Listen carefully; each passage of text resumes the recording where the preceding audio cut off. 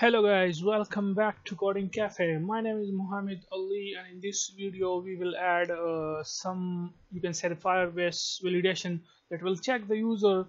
As you know that, first of all, let me tell you that we are on the main activity, so we can't allow a user to go directly to the main activity and start using this app. First he has to log in using his phone number, or you can say we will add the phone verification in the upcoming video tutorials. And also he has to log in using his email account. So for that, let's go to the Android Studio, and this is our main activity. So now here at the top we can say private firebase user, and let's call this as current user.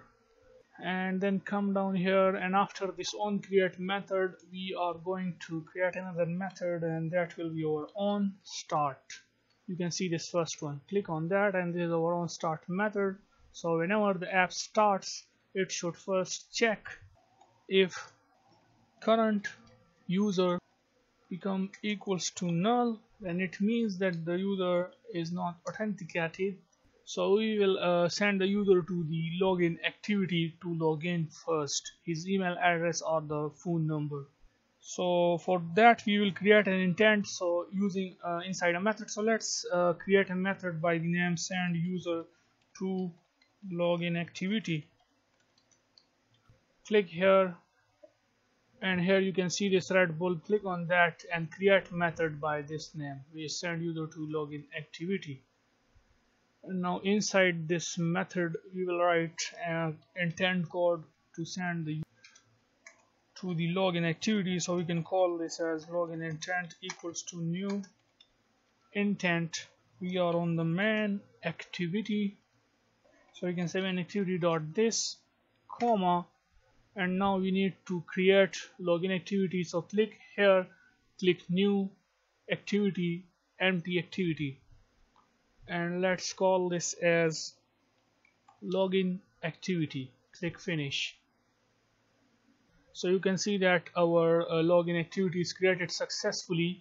Now go back to the main activity, and after this main activity dot this we can simply write login activity dot class, and make sure to put a semicolon here, and then after that we can say start activity for the login intent. So if the current user is null, then it will send the user to the login activity and the user has to log in. So yeah, let's run the app to see if it is working or not. So our app is running now successfully, and you can see that it sent us to the login activity, okay, which is basically an empty activity right now. Okay, you can see that this is our login activity which we created just now. So it sent us to the login activity instead of staying us on the main activity. So yeah, now what if the user is already logged in to his account, let's say, then we will not send the user, or you can say we will not allow the user to stay on the login activity. He has to use the app directly if he is already logged in. So just like we add the validation for the user on the main activity, now we are going to add it on the login activity. So copy the start method, and this will and go to the login activity.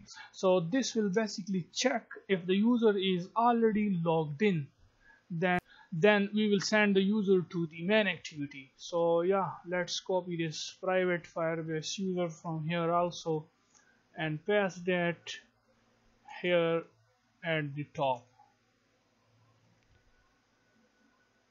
And now here we can say if current user is not null, which means if the user is logged in, then we will send the user to the main activity. Okay, you can create this method right now, and this will be our main send user to main activity.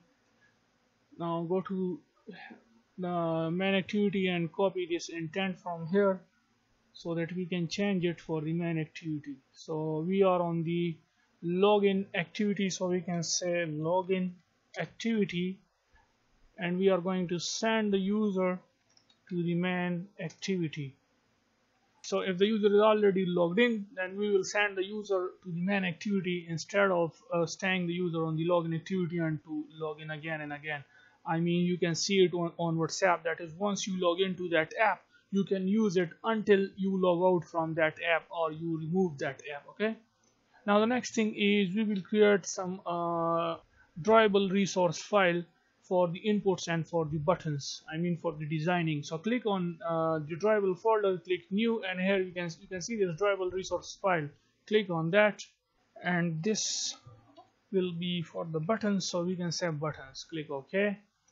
So this is the drawable resource file. Click text, and here you can see this is the selector, so change this to shape,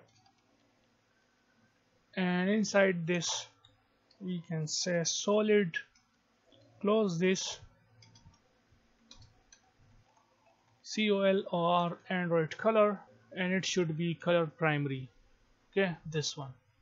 Now this is for the buttons. Now let's create another one, new drawable resource file, and it should be for the inputs, I mean for the edit text. So you can call this as inputs. Click OK.